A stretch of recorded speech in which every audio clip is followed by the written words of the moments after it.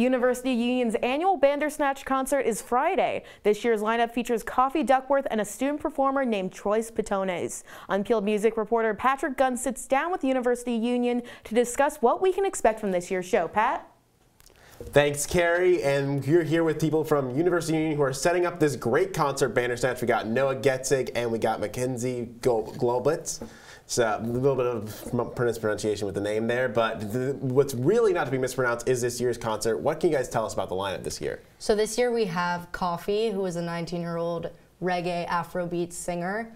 We have Duckworth, who is a really cool songwriter and performer, and we have Troyes Pitones, who is a Syracuse student and a DJ. What's it like to have a student coming out here and performing in the concert? It's amazing. It's you know, every opportunity we can get, we love to highlight the talent on campus. And this year we found a really talented DJ who's been on the party circuit, and he's really popular. So we're really excited to have him. Yeah, it's great to have something like that as a DJ. But you guys also this year you have a performer in Coffee who's been featured by Barack Obama on his playlist, and his music was in the soundtrack for the Jordan Peele movie Us. What's it like to have him here? So for Coffee being on Obama's playlist and Duckworth being featured in the movie, it's just like, it's amazing, and it's an honor to have people on campus who have been internationally recognized. It's really cool. What kind of like a lure does that bring to this event? I mean, hopefully people can recognize that we're doing our best to bring these critically acclaimed artists to campus, and we're really excited that they're up and coming and just cool acts to see live. And the performance, the live aspect is important. So what does this event offer than other events in years past? So this year we're really excited because we feel like we don't really want it to be just, you know, go to the show and stand there and listen to music. We want it to be a big, like, dance party. We just want people to have fun and come on a Friday night. That's good, absolutely. That's what a better place to be on a Friday night than at a concert, right? Absolutely. Exactly. So you guys are also doing something a little bit different to help promote the show. What are you guys doing with the playlist? Right, so we actually for this show curated a playlist of the artist's music so people can kind of listen beforehand, get familiar, because it's always better at a concert when you know who you're seeing.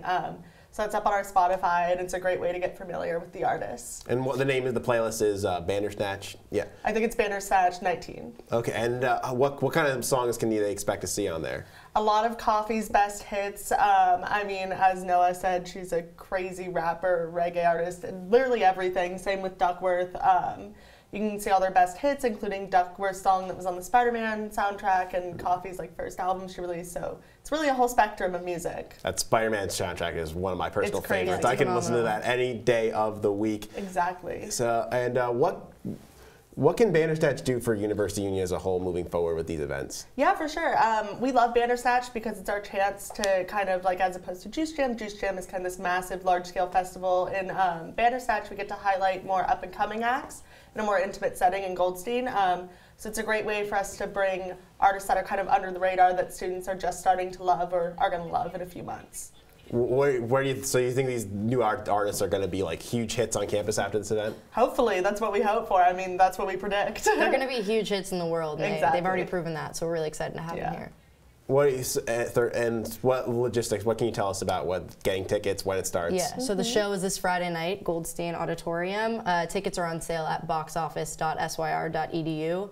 $5 for students, $10 for staff, and $15 for the public at the women's box office. Well, thank you guys for coming. Thank you. Carrie, back to you.